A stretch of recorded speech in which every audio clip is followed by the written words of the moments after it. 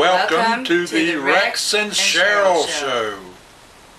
It is February 24th, Sunday, and we come to you with some clarifications on the Dreamers Mastermind Group and the Supernova Dream Team.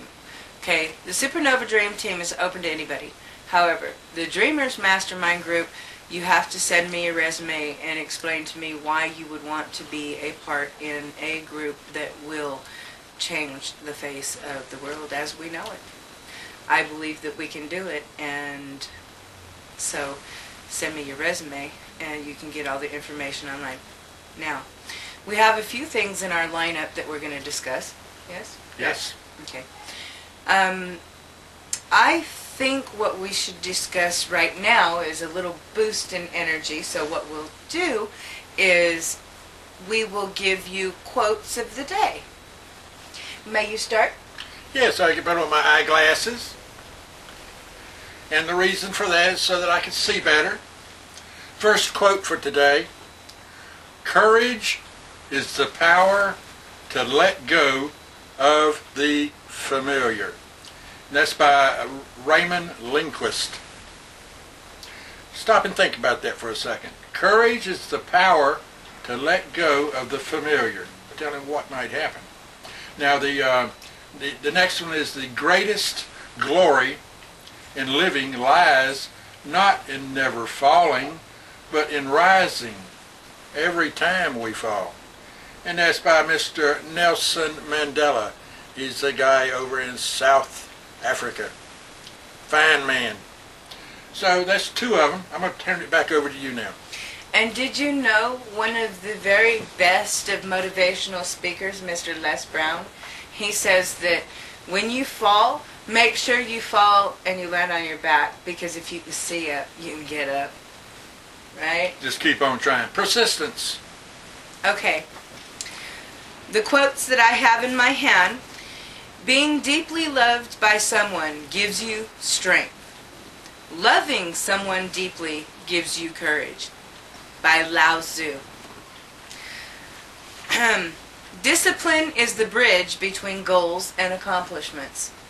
By Jim Rohn. Absolutely. Wouldn't you think?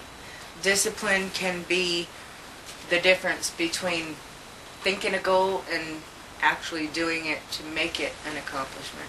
You've got to believe in what you're thinking. And what you said is right.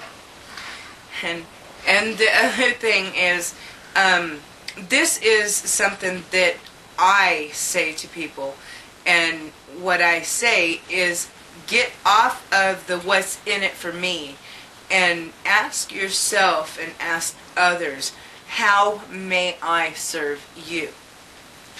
As stated by many of my mentors, by helping others get what they want first, you will have everything you desire.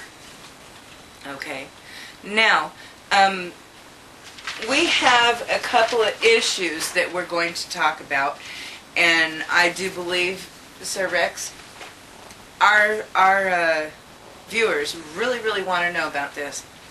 I've been getting the emails, and as a YouTuber, I do believe that you've been getting the emails to about the blocking. Right. And, the list of blocking people. Now, I'm not sure about how other people feel about it, but this is the way my take is on it. If somebody has not done something to you or wronged you, you shouldn't go around blocking people, because what if you were put on a list and somebody was circulating it and say you didn't do anything? So if enough people voted against you or blocked you, then you would end up losing your account. And for what? That's right. Because the guy with the high hat said he thought it should be done. But the ones I try to block, and there's not very many of them, the people that I want to block are the people that have had encounters with me that are, it's an unpleasant encounter. There's nothing productive from it. So I don't need anybody to tell me who to block. I block the ones I want to, and I don't go to another man or person to ask him who should I block. You know, I try to think for myself. But he's allowed to think for himself too. Anybody wants to do things his way, go right ahead. But I got to thinking, if I wanted to look at his video and say his hat was too high, and I just don't care to look at his hat anymore, I could block him, and that would be sort of, that wouldn't be a fair thing to do. I don't do that way. I don't tell people who to block. Right. Would you think that in order to block somebody, would you think that they would have to personally do something to you? That's the way it goes over at my channel. That's the way I do it. So then, in your opinion, as a fellow YouTuber, you wouldn't block somebody just because somebody sent you a list to block them? Because there are too many people giving you advice. What does the next guy think should be blocked? I spend all my time blocking who the other guy said, and I don't get to watch any videos. I want people to watch my videos that want to, and I want to watch the videos that I want to watch instead of who I should block, you know. So my advice to everybody on the blocking issue is that only block those who have wronged you, okay? And if YouTube wants to really get down on this, for those people who've really been wronged, who the videos have been stolen, and when I say stolen, I mean that if your video has the embedded code enabled on it, meaning that they cannot get the embedded code, and the person's got your video that you do not have the embedded code up for, then yes, they have stolen from you. But let's clarify something. If your embedded code is on your video and it is accessible to the public, and somebody takes your video and puts it on their site, that is not stealing, okay?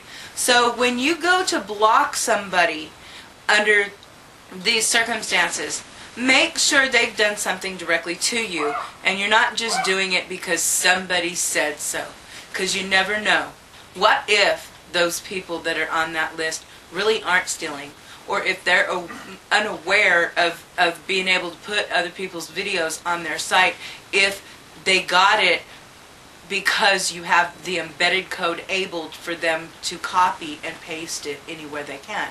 Okay, so what I propose is, YouTube, I hope you're listening, because if people are stealing other people's videos, mind you, YouTube should have a complaint line, right? And they do. To lodge a complaint that people are stealing your videos. And if your embedded code is not on your videos for people to access, then that is theft.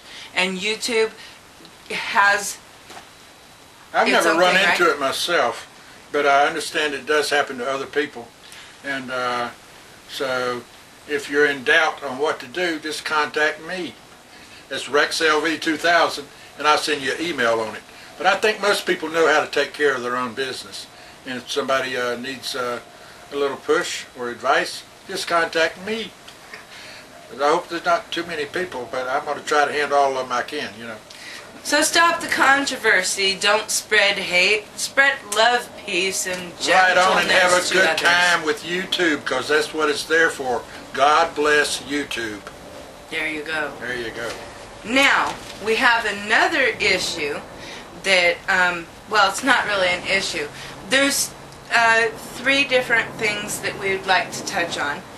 And if we're done, we are done on the blockage issue. Yeah, that's good enough for me. Let's There was never a problem for me to start off with. All right. Now, we have a special hello, YouTubers, to go to creeingles.com for YouTube Idol. And God bless Cree Ingles. And I want the purple hat.